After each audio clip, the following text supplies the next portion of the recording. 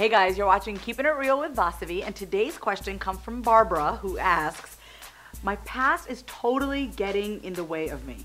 Every relationship, every conversation, the way I treat myself is totally driven by my past.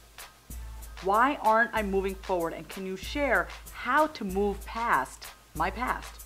Barbara, that is such a great question. Thank you so much for asking. So number one, like you said, your past is your past, right? It's already gone, it's already done and over with. And the number one thing I would say, just the first thing, when we're talking about expanding your awareness, right? It sounds like you already realize that this is happening, but I want you to start paying attention to it even more. I want you to notice, oh, that's a past conversation. Oh, that's a past belief. That's something that happened in my childhood.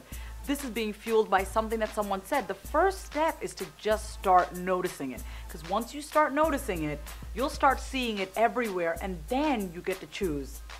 Okay, I'm gonna let this thought control me or not. The second thing is, you gotta know that you're not your mind.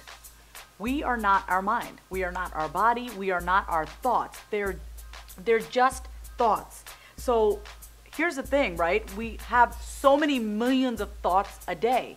Why is it that we choose to stick to some and not to others? Why is it that we pay attention to some thoughts and not another, and not other thoughts, you know? So you have to know that your thoughts are just your thoughts, and you are not your mind. In fact, you have more control over your mind than your mind does over you. It really is a choice. So I want you to practice being in the now, thinking in the now, speaking in the now, and doing in the now. Oftentimes people ask, how do I stay in the now?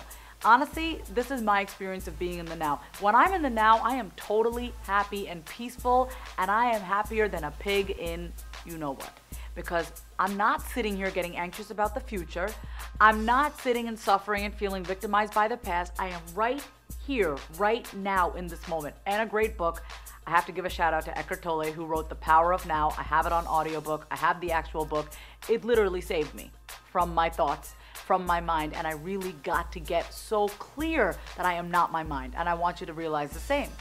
So first start noticing it, have other people point it out to you, and practice being right here, right now, and notice the difference that it makes. And I promise you, you are gonna get past your past. So if you like this video, share it with your friends. If you want more free weekly Keepin' It Real videos, go to my website at vasavikumar.com. And until next time, keep it real.